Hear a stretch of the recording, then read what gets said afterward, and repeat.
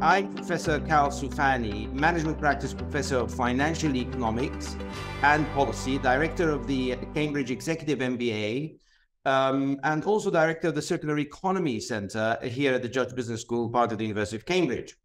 I'm hugely honored to be joined today by Cambridge Judge alumnus, Eben Upton, the co-founder and CEO of Raspberry Pi and founder of the Raspberry Pi Foundation.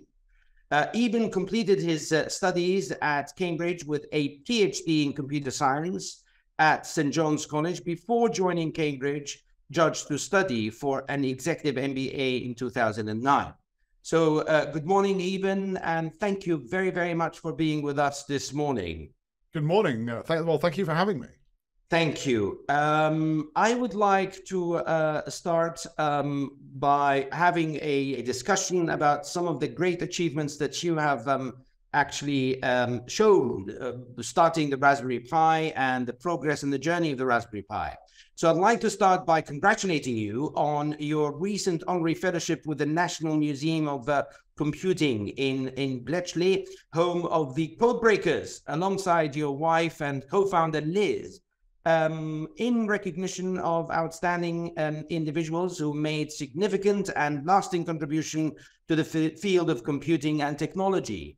Do tell us a little about what inspired you to develop the original Raspberry Pi computer, Eben. Well, Raspberry Pi, I think when I first met you in 2009, the Raspberry Pi story had already been going for 3 or 4 years. I was Director of Studies in Computer Science at St. John's in the middle part of that decade, in the middle, sort of from 2004 to 2007. And the Director of Studies role is a fantastic one, right? Because you organise the undergraduate teaching in your subject and you try and find more undergraduates. And so the first part was great because you get to hang out with these really, really bright young people, and it sort of keeps you connected to your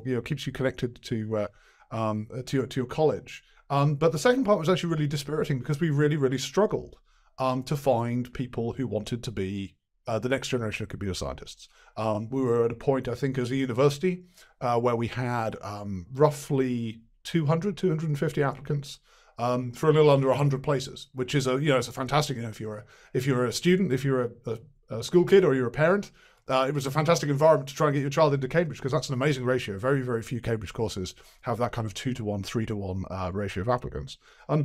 But that number, 200, 250, represented a very steep decline from where we'd been in the 1990s. And so a bunch of us at the university started to ask ourselves what had happened.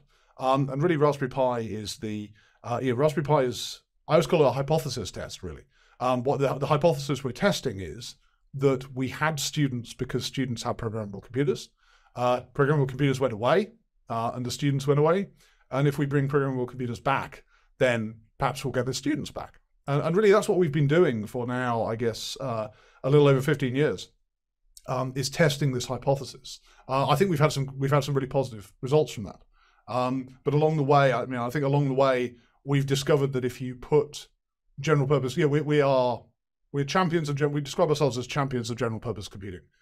We think that the general purpose computer, it is one of the most powerful tools that's ever been created by humankind. And I think along the way, what we've realized is if you put general purpose computing in the world, yes, young people take to it in the way that I took to general purpose computing when I was an 8-year-old, but a whole lot of other people do as well. And that's kind of come to define a lot of what we do at Raspberry Pi. Great. Thank you very much, Eben.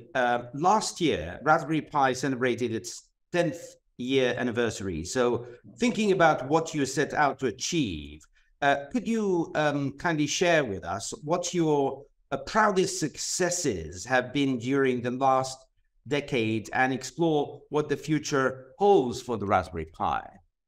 Well, perhaps I'd maybe kind of pick out 3 things. And of course, the obvious one to start with is what progress are we making with our hypothesis test? What progress are we making with the educational mission of the organization? We've seen really good numbers. If you imagine, I mentioned this number, this metric, how many people are applying to the University of Cambridge to study computer science. That was a number that had come down from about 600 in the 1990s to about 200 by 2008, which was the nadir, the lowest point. Last year, that number was over 1,400. While we are not the only organization that has been contributing to the renaissance in interest in computers and computing education, I certainly think we can claim, one way or another, as an organization and as a platform, we can claim some responsibility for some of that improvement. So I mean, that's a great, that alone is a great success. We of course have had some support from central government there. There has been curriculum reform in about 2014, 2015, and then over the last 2 or 3 years, there's been teacher training reform, which is of course another important part of, I guess, stabilizing and improving the formal aspects of computing education. So there's certainly been some government action, but by and large, the improvement that we've seen has been driven by distributed action, by voluntary action among individuals, and I guess by sort of self-interested corporate social responsibility action from organizations, from commercial organizations in the field. So that's been a fantastic thing to be part of. But as Raspberry Pi has grown, we've started to kind of perceive other ways in which we as an organization can make a difference in the world. And probably the one I pick out, the one that I am happiest about, is again around this notion of general purpose computing. There are a huge number of organizations in the world that are, we would call them reluctant hardware companies, or there were. We would call them reluctant hardware companies. And these are enterprises, often startups, generally not vast companies, small companies, startups, who have some idea for a thing that they want to do. And that thing is generally a software product. And the challenges, and sort of good examples of this are things like digital signage, industrial automation and monitoring, maybe thin client platforms. So these organizations who have a piece of software IP, a piece of differentiated IP they want to put in the world. And of course, the problem with software is software needs to run somewhere. Software has no use on its own, it needs a piece of hardware to run on.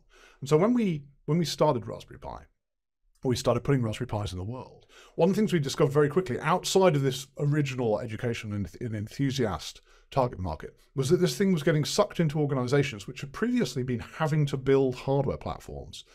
And one thing we found very early on was that organizations were replacing their little random hardware platform with Raspberry Pis. And what it was allowing people to do was it was allowing established organizations who had been forced into the business of producing computer hardware to exit that business and focus on what was important. So that brought them efficiencies. And it was allowing an entirely new group of companies to start and do interesting new things they just simply wouldn't have been able to do if they'd had to build a hardware platform. So you've got this kind of very direct contribution to society, a very obvious, direct, charitable contribution to society of giving young people an opportunity to learn about computers, to kind of generating a new generation of engineers. But then in the field of, engineering and entrepreneurship, you were incubating new organizations, giving new organizations an ability to exist, bringing efficiencies to existing organizations, effectively making more efficient use of the pool of engineers who already exist. The engineer who is no longer building a non-differentiating hardware platform for one of these reluctant hardware companies can go and do something more useful. So we do think that in addition to generating a bunch of new engineers, we have probably freed up thousands to tens of thousands of existing engineers to go do more useful stuff. So really, really proud to have done that. And that's absolutely not something that we had considered, that we'd anticipated when we started the program and when we set out to put general purpose computers in the world.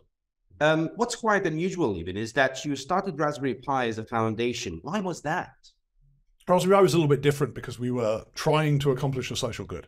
This is an organization that was set up to address what we thought was an emerging and extremely serious challenge to the ongoing viability of academic computer science in the UK, and then obviously subsequently to the ongoing viability of the UK engineering sector. And of course, the interesting thing is it's when we're looking back in time, the word UK comes up a lot, right? We look back in time, and this is an organization which is based in the UK that was created to solve problems in the UK. Now, one of the interesting, when I talk about the organization today, you can just strip the word UK out. 95%, although almost every Raspberry Pi is made in the UK, 95% of them are exported. And probably 95% of the impact, both the charitable educational impact and this kind of industrial efficiency impact that Raspberry Pi has, 95% of that is happening outside the UK. So now, the big and early surprise with Raspberry Pi, driven partly by a lot of enthusiasm for the platform, but also by that sort of early transition, the early parts of our transition to being an industrial computer vendor, was that we sold a lot more Raspberry Pis than we were expecting. I think we had some good surprises in terms of the cost structure of the platform. So very early on, what we did with the organization was we split it apart in two. We effectively took the trading activity, put it in a wholly owned commercial trading subsidiary, and then kept the foundation to do charitable work, to do charitable good work. This inside-out way of doing things, where you start with the foundation and then build the commercial business underneath it. It's novel. It's certainly novel for the people involved. It's the first time I've done something that isn't a commercial startup. It's been wonderful for me. I've never done anything for remotely this length of time in my life, and I'm still excited about it. Over 15 years now since we started. Fantastic. Thank you very much, Eben. When it comes to the mission of the foundation, what are your biggest hopes for this coming decade, for what it will do for children and education across the world? We started off in the UK, as I said, and with increasingly the impact both of the commercial organisation and the foundation they've been increasingly global. I think probably the opportunities are, obviously there's a requirement to sustain the work that we've done in the UK. This stuff doesn't naturally, the teacher training, the pressure to retain a high quality curriculum, because there are people who would love to degrade the quality of this fantastic computer science curriculum that we've had for over half a decade now. So there's a requirement to retain and sustain the success that we've had in the UK. But the real opportunity is to roll out some of those lessons internationally. We've had a fantastic piece of financial support from the Ezra Charitable Trust at the tail end of 2021, which has funded the foundation to have a renewed focus on low and middle income countries, particularly in sub-Saharan Africa and India. So there's a real opportunity there to take the lessons that we've learned in the UK. Obviously, it's never possible in any environment to transfer those lessons in a simple-minded way. It's not a cookie-cutter approach. But I think what we do have now is we have some understanding, we have the scars on our back, we have some collateral of various sorts that we can take into new developed world markets, that we can take into low and middle income countries, and start to make a difference there. I was very lucky to go and visit some of our operations in Ghana and Kenya in October last year, and just the level of hunger for education, just absolutely remarkable. The quality of the people involved, the quality of the people involved at the governmental level. I mean, it makes me weep. The just how smart, how committed governments are to securing a better future for their people. And I think there are contributions we can make there. And they're contributions because we have a decade of experience here in the UK in doing this stuff. They're contributions that we can make in a 1, 2 year, 2, 3 year time frame, rather than a 10-year time frame, hopefully. Fantastic. Thank you very much, Eben. The global supply chain, if I may just move to something slightly different with regard to the economic environment in general. The global supply chain crisis is something that is forefront in our minds. How has the Raspberry Pi navigated this, and is the year ahead going to be better?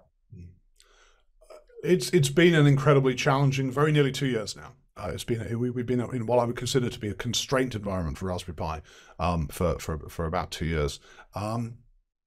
A big part of the Raspberry Pi value proposition to those industrial customers that I mentioned is its availability. We are a build to inventory company, and we've been able to do that in significant part because we've adopted a very Henry Ford model.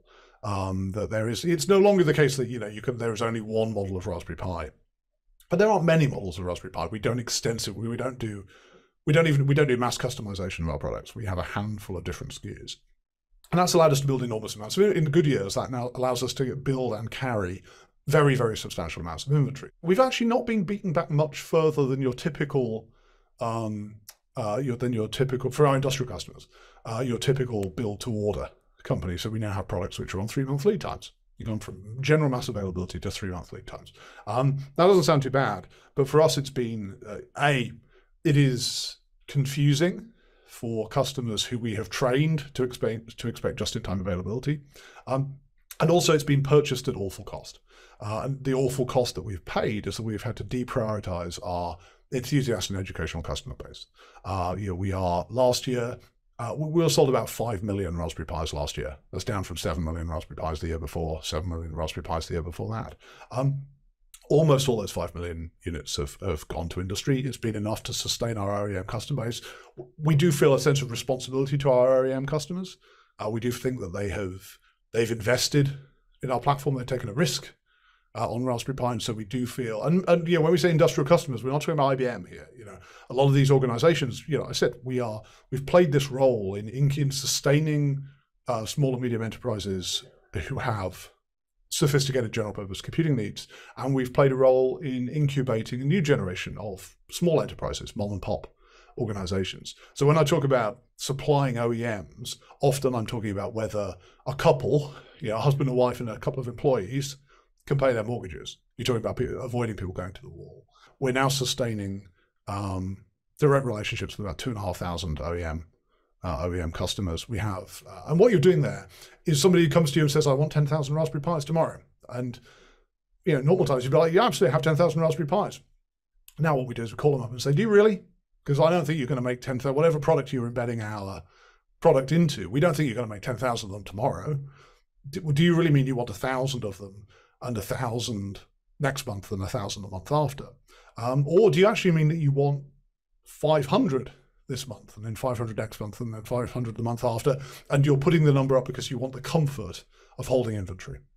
If everyone is allowed the comfort of holding large amounts of inventory, it's a beggar your neighbor dynamic, which will cause it's the beggar your neighbor dynamic which has caused the supply chain crisis, and it's a dynamic which will sustain that crisis long after the underlying fundamentals have actually recovered, which they really are doing now. So we're doing this very intensive, what we call active management of OEM accounts. Where do I think we are today?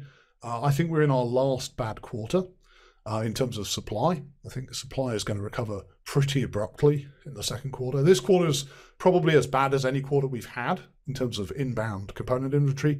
Next quarter will be call it a pre-pandemic quarter for us. So it'll be between 1.5 and 2 million units of inbound component inventory. We'll do our best to convert most of that to finished goods in the quarter. The challenge is, of course, once you have backlogs, it's not enough to be, I think actually underneath all this, our business has grown. It's hard to measure, but I think we are probably an 8 or 9 million unit a year business, not a 7 million unit business.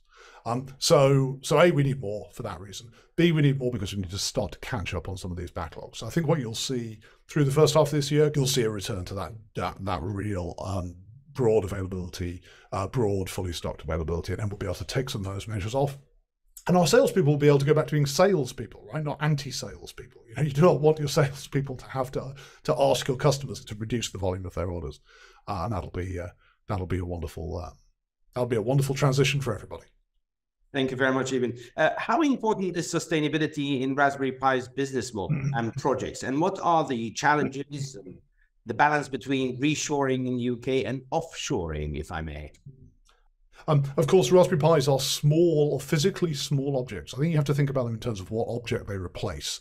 So a Raspberry Pi is a physically small object, and that means that it has fewer atoms in, and therefore the supply chain that generates those atoms, that produces those atoms, is lighter weight than it would be in many of the devices that a Raspberry Pi replaces. Of course, it's a low power consumption device as well. This is a physically compact and lightweight device, and therefore the logistical costs of moving it around the world are directly much lower than many of the things that it replaces. And then, of course, it's a low energy consumption device. So this is a device which idles at about 2 watts, peaks at about 6 or 7 watts. You can't really consume even 10 watts. The kind of idle power consumption of a modern PC, even on a full load, a Raspberry Pi won't consume that much energy. So I think there are some good elements there to the story. We have started looking a little bit more detail. We have commissioned some work to understand what the carbon footprint, the carbon impact of Raspberry Pi manufacture, use, and disposal is. What was remarkable for me is it is entirely dominated by logistics. It's entirely dominated by logistics, and it's dominated by air freight. And we're currently in an environment, if you imagine if you're in a shortage environment, you want to make sure that every rare, precious component that emerges from one of your vendor's factories immediately makes its way to your factory and immediately gets turned into a product, and gets immediately sent to a customer, and that customer immediately turns it into a product. You're back to the point about not allowing customers to build inventory. Makes it into a product, makes it to an end user. So you really try and tighten. One of the ways that you survive a supply chain crisis is by tightening everything. And of course, air freight's a really important part of that. So we do fly a lot of stuff around right now. Probably the resolution that's come from this first round of carbon footprint work that we've done is that we are going to be we're going to be obsessive over the next 2 or 3 years about seeing how much stuff we can move to sea freight. It's an interesting year. On the financial side, what's going to be really interesting for me is to understand whether it is a financial gain or a financial sacrifice that I make in order to obtain that environmental improvement. I suspect it's going to turn out, because the downside is, of course, you lock a lot more capital up in your logistics chain. You have a lot of dollars on a boat moving around the world. And the question is, so you have dollars on a boat, but on the other hand, pound for pound, kilo for kilo, sea freight is a lot cheaper than air freight. So you're going to get a return. You're going to put some more capital in. You're going to get a return on that capital, a financial return on that capital, in the form of reduced shipping costs. And then, how does that compare to our weighted average cost of capital? So that'll be interesting to see. My suspicion is that this will generate, at the cost of maybe some additional administrative burden, particularly forecasting burden, because of course you're adding latency into a system. You are playing the beer game even more aggressively. At the cost of some additional administrative effort and forecasting effort, you probably attain both a financial and an environmental improvement. That will take out something like 70% of the carbon footprint, the fairly small residual carbon footprint of Raspberry Pi. Beyond that, I think some of the metal work in the product, obviously metal is energy intensive to produce. We'll do a little bit of work. Maybe it's very hard to deal with the metal that's embedded in the PCB, because that's functional. That's a functional object, both electrically, because of course it brings power and signals. The copper in the PCB brings power to the silicon devices on the device, and it brings signals between them, and you can't get rid of it.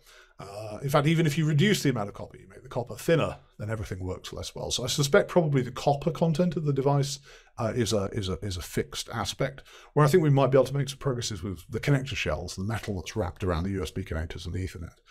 So we'll have a program. I think next time we do a round of connector optimization, we're going to look at whether we can reduce the number of grams of metal that's generally nickel-plated steel in the platform. That'll probably take out about, best case, that might take out 10 or 20% of the residue. But really I think it's important to focus on the fact that what we're talking about here is incremental optimization of a device which is already incredibly environmentally friendly. You mentioned offshoring and reshoring. Raspberry Pi is an unusual organization in that we started, for a Western organization, we're unusual in that we started manufacturing in China, and then we reshored our manufacturing to the United Kingdom, almost in its entirety now, to the United Kingdom. So we build almost all Raspberry Pi computers are built in South Wales. They're built in Bridgend in Pencoed by Sony, by a division of Sony, a contract manufacturing division of Sony. We build in Wales because it is the best place in the world, certainly for a British company, to build complicated electronic products. There's this enormous, as I say, there's a heritage of doing this.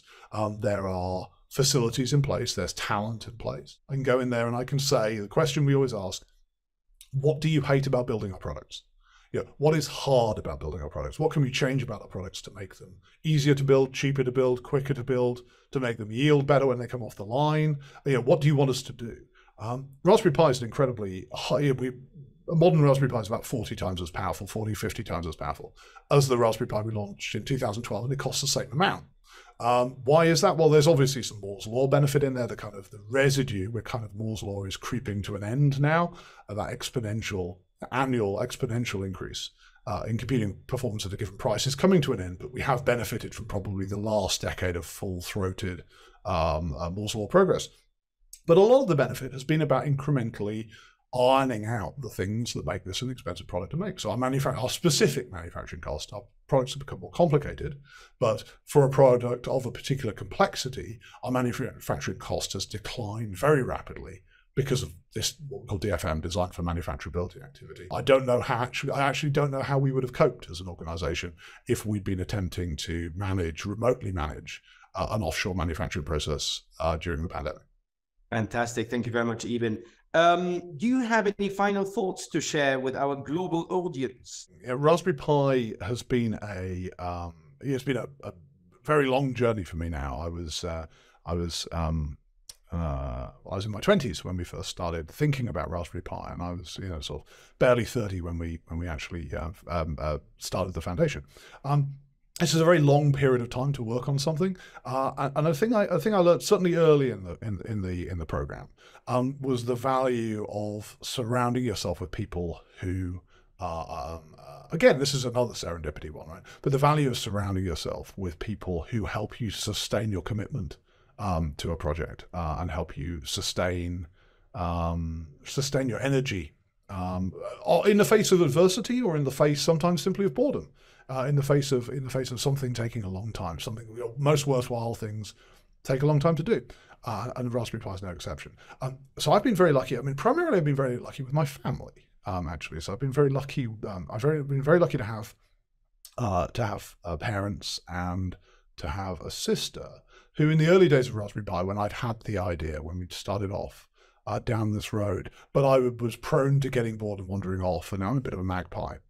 Sort of chasing off after different things, and would keep truing me out, would keep bringing me back to this. Well, I would describe some new enthusiasm I had, and all of my close family members would say to me when I described some new enthusiasm, "Yes, that's great, but what about that Raspberry Pi thing you were telling us about? Go back and do that."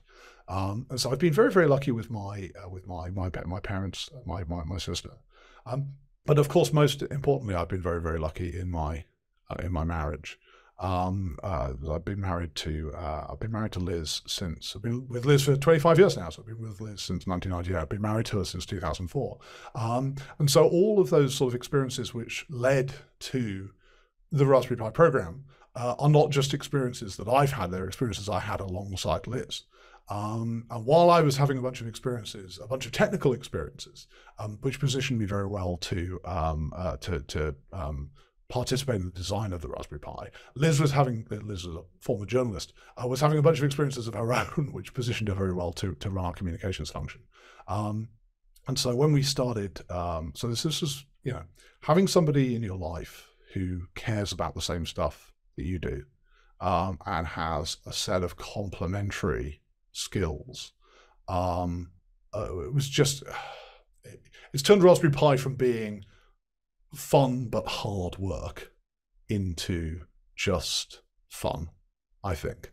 Very lucky, obviously. Liz was a journalist. She was willing, keen to drop some of that work on the floor and come and run our communications and our community function. Long before we were an organization that did the communications function, Liz was responsible for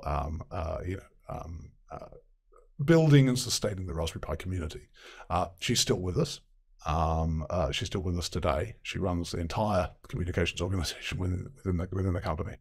Great. Well, thank you very much, Eben. This was my final question in our conversation. So thank you for such a thought-provoking conversation and for taking the time to share with us your remarkable and unique business journey.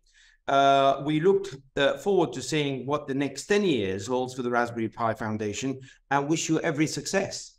And as always, a big thank you to all alumni and other members of the CJBS community who have joined us. So thank you again, Eben, and we look forward to seeing you very soon. Wonderful. Thank you very much indeed.